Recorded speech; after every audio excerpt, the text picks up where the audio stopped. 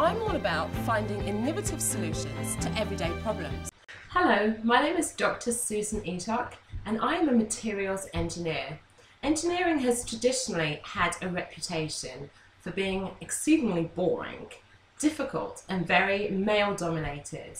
Now these days this is no longer the case. There are so many interesting things happening within engineering research that are quite frankly quite exciting and have such a positive impact on our everyday lives. Now, one of my main focuses is biomaterials. That is the engineering of synthetic materials so that they can be used in the body. They can be used for things like dental implants, knee replacements, hip replacement. It's something that's very relevant to all of us, and particularly nowadays in society when people are living that much longer. Raising awareness about what engineers do in medicine benefits us all. It helps the everyday person to have an understanding of all the different options that are available to them, and also they have such a greater insight into what is actually going into their body. I'm all about finding innovative solutions to everyday problems, making things faster, lighter, more efficient.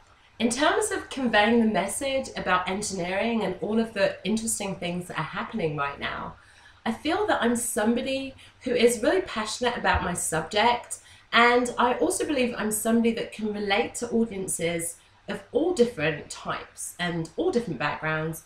And I also think that I am someone that actually breaks all the traditional stereotypes about who engineers are, and I think I can actually make it that bit more interesting. For example, a hip replacement. Everyone knows someone that's had a hip replacement, whether it's your grandma, a colleague, or your neighbour.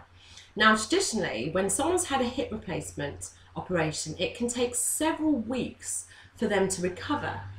Now, what we are doing is researching on a material that can be used to coat the titanium metallic implant, so that when it's implanted into the body, it cuts down the healing time from several months or weeks to just 4 weeks. Now that is pretty amazing.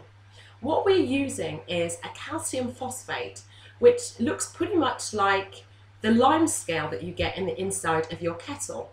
Now what happens is a very thin layer of this material is coated on top of the metallic implant, and it essentially tricks the body into believing that this material itself is bone.